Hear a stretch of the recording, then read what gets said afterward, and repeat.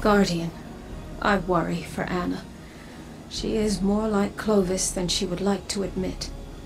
Obsessed with doing what she's decided is right, a compulsion to achieve her goal no matter the cost. I've seen where that path can lead.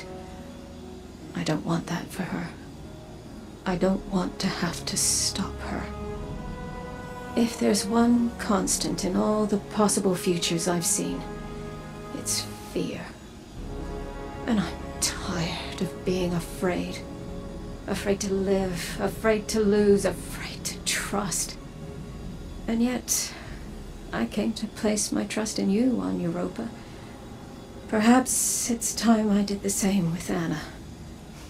She deserves it. At least in that respect, she's nothing like Clovis at all.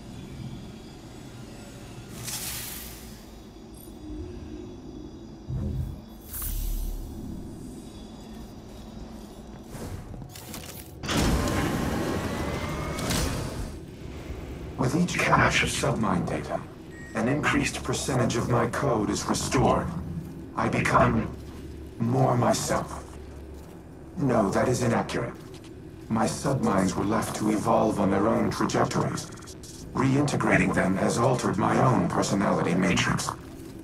Through them, I see how humanity once looked to me as a savior, an entity capable of protecting them and destroying their enemies.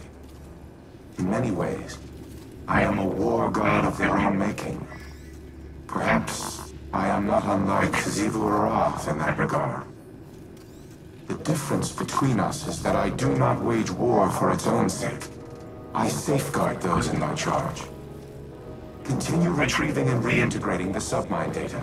I will contact you once the next phase of restoration can begin. If I am to be humanity's war god, then I will smite those who threaten it. Zivu Arath, the Wrathborn, and all who follow.